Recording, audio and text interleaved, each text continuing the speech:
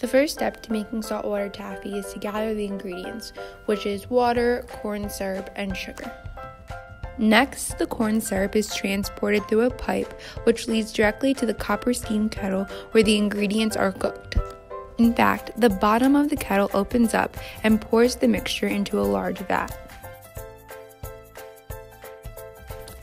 The vat is then placed in a hot box where it will sit overnight to continue setting. Once the taffy is finished setting, it will then be brought out to a cooling table. A cooling table is a cold table with water running through it.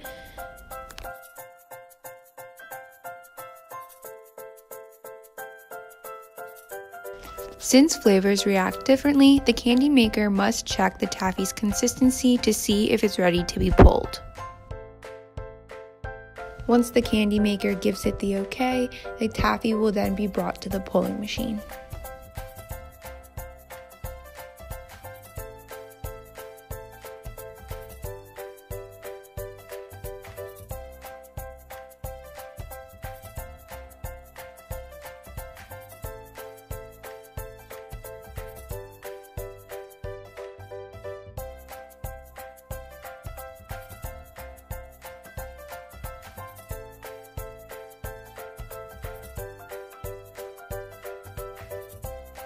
This is the part where the taffy maker adds flavor. Since this is a chocolate taffy, no color is needed.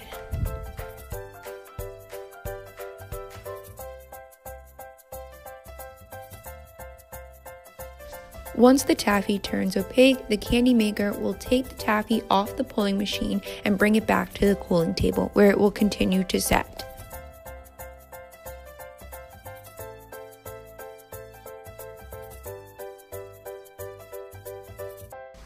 Once the taffy is finished being rolled by hand, it will be taken to the batch roller where it will continue to get rolled until it is in smaller, manageable pieces.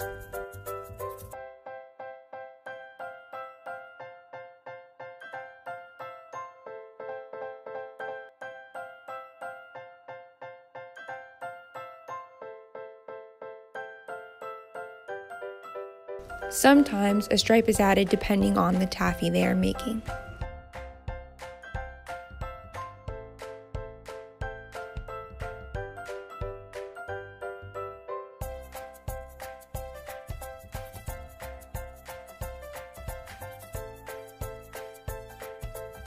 The taffy then will be cut into smaller pieces and wrapped twice to prevent the taffy from sticking to the paper.